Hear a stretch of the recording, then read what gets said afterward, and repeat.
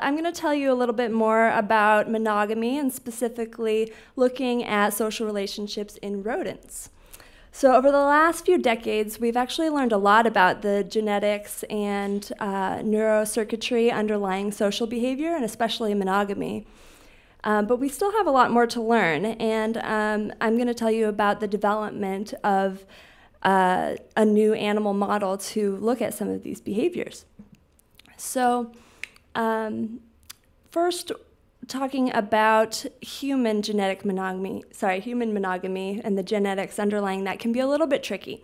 And one reason for that is that it can be difficult to define and definitively place humans on this spectrum of social behavior. So most people agree that humans tend toward the monogamous end of this spectrum. But even at that end of the spectrum, there are differences that are important to note between social monogamy and sexual monogamy. So social monogamy is when two individuals form a pair bond. They spend most of their time together. They might even be aggressive toward others as a way of defending their pair bond and maintaining that bond. But this does not necessarily correspond with sexual monogamy, which is, of course, exclusive mating. So there's a lot of debate about where humans lie here, but most experts agree that humans are either socially monogamous, but not necessarily sexually monogamous, or serially, socially, and sexually monogamous. I'm sure you've all heard the terms serial monogamy before. So, yeah, it's funny. So it can be hard to disentangle the sociocultural and other environmental influences that affect human behavior and when we want to get at the genetic basis of behavior.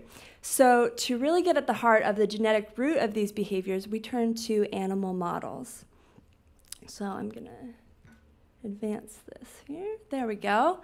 Arguably, the favorite mammal model of monogamy is the prairie vole. These animals are rodents that are socially monogamous. So the male and female form a pair bond. They spend most of their time together. They may show some of that aggression that I mentioned toward other individuals to maintain their own pair bond. And the male and female both participate in rearing their offspring, which is pretty cool. And so we can compare prairie voles to other closely related vole species that may be monogamous or non-monogamous, and by doing this, determine what differences occur in these different species that can contribute to their different social mating strategies.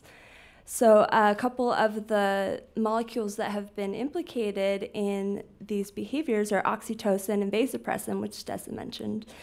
And they are critical for the formation of these pair bonds between male and female prairie voles. So my particular interest is in addiction and the important role that social relationships play in influencing drug and alcohol intake at all stages of abuse of drugs and alcohol. So it turns out that these prairie voles, in addition to being great models of social behavior, are actually pretty heavy drinkers when I give them the opportunity in the lab. So we usually give them basically pure alcohol diluted in water to about the concentration that you find in beer or wine, so usually 6 or 10% alcohol. And they seem to really like it. They show, it sounds pretty gross to us, just pure alcohol and water, but they show a high preference for drinking this solution over water, and they drink a lot of it. So if you compare the dose that the voles drink in a typical day and adjust that for their body weight and metabolism, it would be like me drinking about 2 bottles of wine in a day, which is really a lot more than I can actually handle. Maybe 2 glasses, maybe. So they actually do reach intoxication, And so they make a great model for looking at how these drinking behaviors can interact with these strong social bonds that they form. So here's a picture of them drinking. So to begin to investigate how social interactions affect alcohol drinking, I first asked whether voles would drink differently depending on their social environment. So it turns out that they actually do drink more when they're housed in pairs like this than when they're in isolation. Not only that, but they actually match each other's alcohol intake. So this is like social facilitation of alcohol drinking that we see in different contexts. So at any party, on college campuses, maybe here tonight you will be doing some of that with your friends. So this is a great model of a particular aspect of human drinking. Interestingly, this effect of social influences on alcohol drinking is particular to same-sex peer relationships. So male-female pairs did not influence each other's alcohol drinking. And there's some support that this is true in humans as well. So think about if you were going out drinking and matching someone shot for shot, is that person more likely to be your buddy or your spouse? Right, so I wanted to look more at this male-female bond, though, and in particular see how alcohol would affect the development of that bond. So I paired males and females and gave half of them access to alcohol, and then tested the strength of their bond in what we call a partner preference test. So in this example, the male is the test subject. So his partner female that he's been paired with is tethered to one end of this 3-chambered cage, so she's restricted to that area. And then a stranger female he's never met is tethered to the opposite end of the cage. And we place the male in the middle and just ask him where he wants to spend his time. Specifically, what we look at is this species-specific behavior called huddling, which is where the voles are in side-by-side motionless contact. Basically, it's vole cuddling. So normally, after this 24-hour period of cohabitation, the male vole will show a strong preference for spending more time huddling with the partner and will spend very little time huddling with the stranger. So I'll let you think for a second about how that might change when they had alcohol.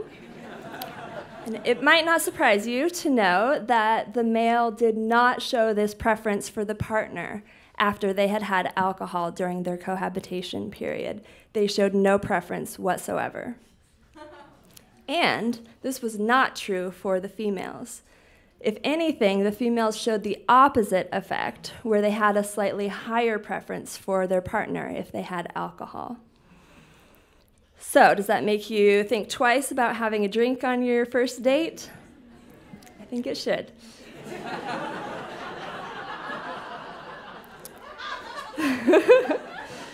So, this models two different aspects of human behavior. The social lubrication properties of alcohol that can help us enhance bonds, and also the detrimental effects that alcohol can have on bonds. For example, it is a causal risk factor for divorce. So altogether, these studies have shown us that these interactions between social relationships and alcohol drinking that we know are so important in humans I really have this biological basis. And so now we can model this in prairie voles, and that allows us to look further into the genetics that underlie these behaviors and the neurobiology that can explain the behaviors as well. So I'm really excited about this research. I hope I've given you enough insight that you're excited too, and we'll be able to talk more about it, and you can ask questions in a little bit. Thanks.